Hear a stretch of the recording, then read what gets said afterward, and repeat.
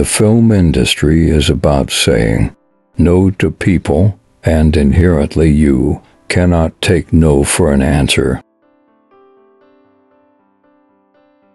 If you set your goals ridiculously high and it's a failure, you will fail above everyone else's success.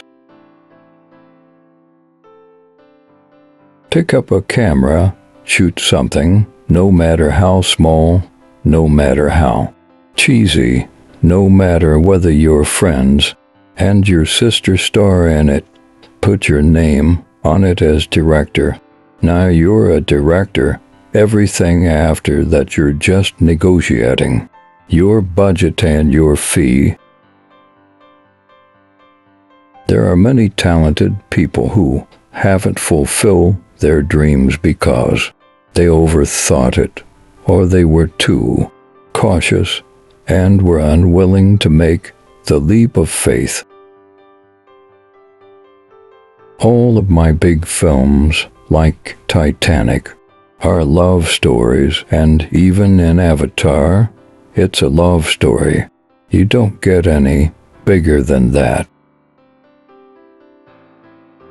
Science fiction is not just thinking about the world out there, it's also thinking about how that world might be a particularly important exercise for those who are oppressed, because if they're going to change the world, then first of all, they need to imagine what a better world looks like.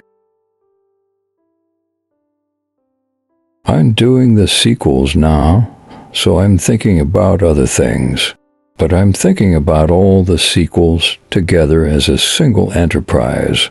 They're all connected as a single story. I like the idea of movies having a magic element.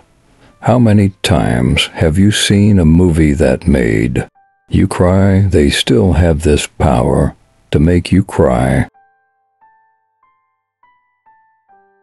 Filmmaking is a much more collaborative thing than literature, so you know you're going to be working with other people.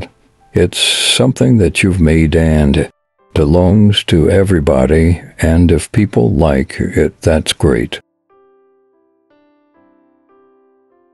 All movies are about people. The most important thing in a movie is the characters. You can have a great setting, great dialogue, and great action, but if you don't have good characters, the audience won't care. A story was a form of telepathy.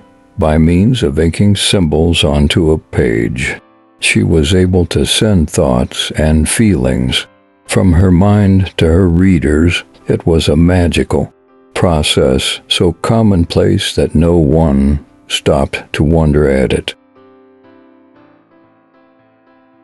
I believe that the technology is a tool, and that all of these stories that we're talking about always come down to characters.